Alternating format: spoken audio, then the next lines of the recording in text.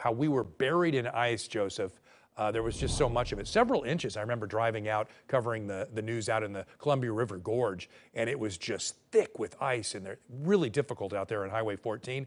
Well, today, out in my backyard, tulips are coming up and actually starting to bloom. Yeah, sunny, nice, and warm. This weekend's making up for that span of time that we had last February. It started off with cold air, moved to snow, and then it went to ice. I mean, it was really quite the weather story. We were very busy here, and I know a lot of folks were dealing with that for multiple days. 11th through the 14th, over at the Portland Airport, we had 10.1 inches of snow. Most of that came on the Saturday, and then on the Friday there, where we had 2 record snow events. And then we hit on that Thursday, February 11th, so going backwards there, we did have a little bit of snowfall. Most of that ice, though, came on that Sunday. All right, so here's a look at some of the ice storm totals back to that storm. I mean, Oregon City, some locations about 2 inches, but Oregon City had at least 1.5 inches there. Downtown, you can see the total there, as well as the airport. So a little bit more down to the south as far as this list goes, and then you head into areas like Portland. We still had some very thick ice. I mean, look at that scene right there. This is one of the most busiest and demanding ice storms that we've had on record, as far as power outages, the damage, the money that's all involved to repair this. That's February 2021. We had a little ice storm in December 2016, but you probably recall the one in January 2004, which was also equally very busy. All right, tonight, here's Mount Hood Meadows, 40 degrees. I just love watching the scene of some night skiing and snowboarding. Seems to be just a blast up there right now.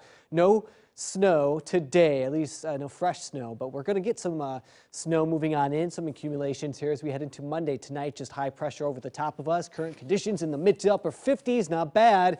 Some 40s overnight tonight. I have our temperatures dropping down to about 37, 38, somewhere right around that mark, upper 30s for tonight.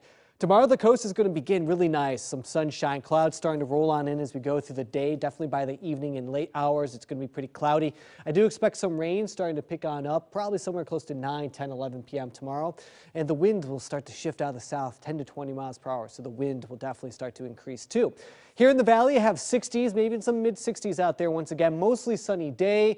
We start to see the wind go from offshore, the east, more so out of the south as we go into tomorrow. And that goes for areas around Portland.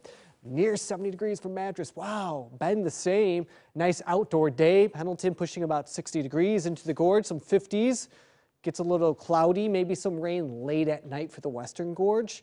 And then the mountain forecast, I do have some sunshine, the wind picking up, about 25-mile-per-hour wind gusts out of the west. FutureCast will help show some of that cloud coverage. Not tonight. Early tomorrow, maybe some high thin clouds through the day. Here's 8 p.m. It gets pretty cloudy out there. Maybe a couple isolated showers there for the coast. Maybe a little bit of rain by early Monday morning for the valley and the gorge. And we start seeing that snow increase, and then just more mountain snow as we go through the day on Monday, heading into Tuesday. So Monday is going to be the busiest day. Still pretty cloudy, maybe a few isolated showers Tuesday and Wednesday. Highs back into the 50s. Not a busy week, Wayne, but at least closer to average. A little bit cooler up on the mountain, and we get that rain and that mountain snow on Monday. A little closer to normal. All right.